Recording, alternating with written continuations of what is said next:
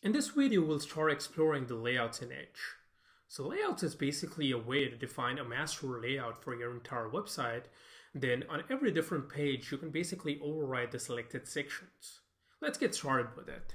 So what I've done out here is I basically created a very simple bootstrap page, which has a header, a sidebar, and the body section. And for now, I have basically kept everything inside our welcome template. So what we're going to do right now is basically we're going to create a master layout for our welcome page. So I'm going to say resources, views, master.h, and then basically copy, paste everything here, and remove it from our welcome file. The next thing we need to do is we basically need to define the layout. And something to keep in mind, the layout definition needs to be the very first line inside your template, otherwise it will not work. So we're going to say add the right layout master, refresh. Yep, the output is still the same because we are basically taking everything from this template and dumping it out here.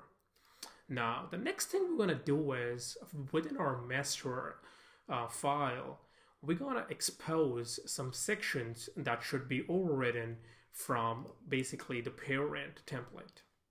So for the header, let it be the way it is because we want a consistent header.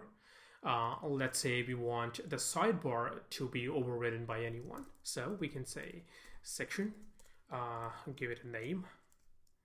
So I'm going to say sidebar at the rate end section and put it out here. And I don't know what's the problem with Sublime. It always picked the extension as twig. So I'm going to change it to Edge out here. Yep, we do get syntax highlighting. So what we have done right now is we have basically created a section, put h3 inside it, and for the body we're gonna say section body and section. Let's keep the h3 out here. If you come back, refresh, yep, it's still the same.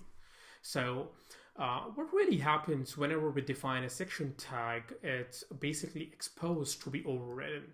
But also we can keep any default content inside it, which means if you're not going to override this section, the default content will be displayed. So let's say if we come here and we say section body and basically end the section, and out here let's say a p tag which says a body from welcome file, refresh, yep, we do see it has been overridden. Now for the sidebar, let's say we don't want to override it. We basically want to append to it, right? Like we have a title which says sidebar, but we can basically put a menu to it and we just want to retain the h3. So what we're going to do is let's copy it, come back here, change the section name to sidebar, create a ul li with an a that says nav item 1, do a refresh. Oh, we actually lost the h3, but we want to retain it, right?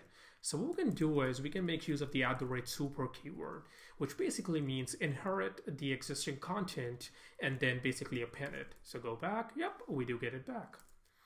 Now for the body section, we actually don't want to have any default body for any page. We want people to basically define this section and put their own basically body. So I'm going to remove this, and if you remember, we can basically self-close any block level tag. So come back, yep, it does work. Yeah, so that's very much all from the layouts. In the next video, we're going to start exploring components, and they're really interesting.